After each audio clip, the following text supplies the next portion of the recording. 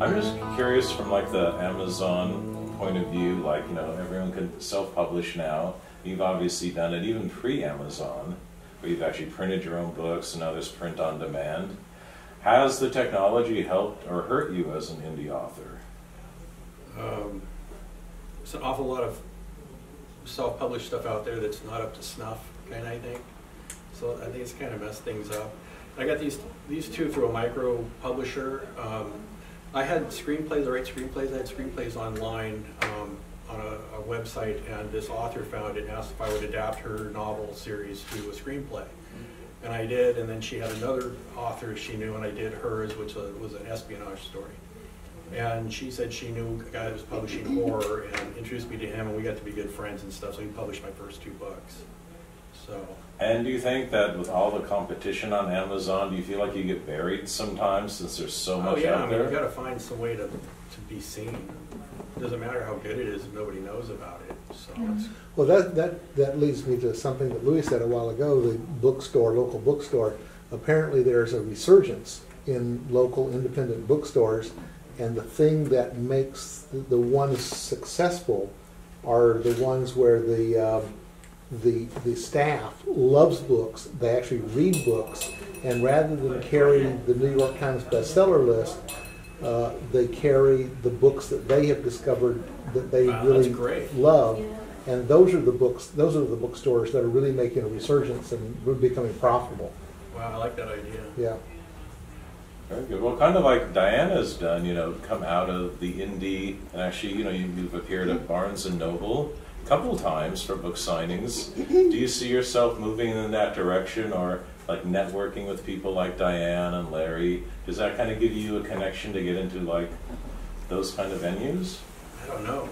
I'm learning a lot as I'm I'm going. Those venues, the box stores, are what are going away. Yeah. You know. Yeah. The Amazon, and what Amazon is doing is they had I guess you call it a brilliant strategy. They've sucked the life out of Barnes and Noble and out of Borders and the whole business, and those stores are collapsing. I mean, you go into a Barnes and Noble, and books take up less than half of the floor space now. Oh wow! So that whole thing is going away as Amazon is now opening up their box bookstores around the world, and that's what's opened up this vacuum that local bookstores are starting to capitalize on, where people who love books, who like to talk about books, who like to connect with people around books, you know, that's the new independent bookstore. Wow. And so that's filling all the space that's being left behind by the exodus of the box stores. Okay. It's a strange transition period we've been going through for a long time now. Mm-hmm. But Barnes and Noble doesn't have to go down. We, the people, can save it. Well, but we the people can also say that we prefer go buy it, Barnes and Noble. That neither Barnes and Noble. Well, Barnes and Noble's in trouble because it did things wrong. Okay, It responded exactly the opposite of the way it should have responded to Amazon. Independent bookstores responded the wrong way to Amazon. And that's what caused the exodus of independent books first, and then box stores. And basically, we, the people, need to demand from our businesses what it is we want, rather than just taking what they cram down our throats. Exactly. You know, and Barnes and Noble is guilty of that as Amazon is. Yes, and the traditional publishers are probably the most guilty of all of them. Exactly right. And do we have any more questions that are specific to the story or the reading that was for today? I've just asked one more, and I've talked to you about this before.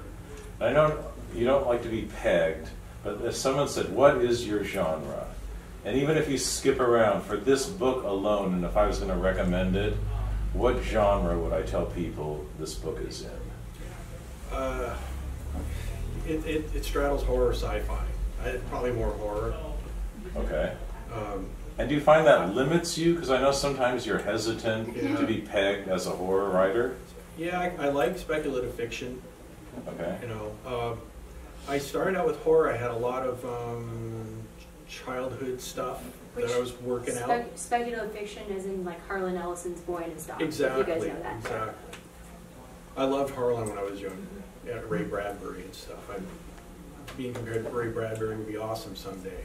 There was one blurb in here comparing this to Clive Barker's Books of Blood, which I loved that series when it came out. Because do you think that's important that people get like a handle? Like they always say, okay, first what genre, then is it long fiction, short fiction? It's been hard for people to pigeonhole my writing, which doesn't help you, I think, as a writer, Well, but that gets back to the bookstores. The only reason that we have genres is because bookstores need to know where to put it on the shelf, Right. But readers are not that sensitive. They're not sensitive to who the publisher is. They're not sensitive to what the genre is. They just want a good story. Right. I think, sci-fi subgenre would be important.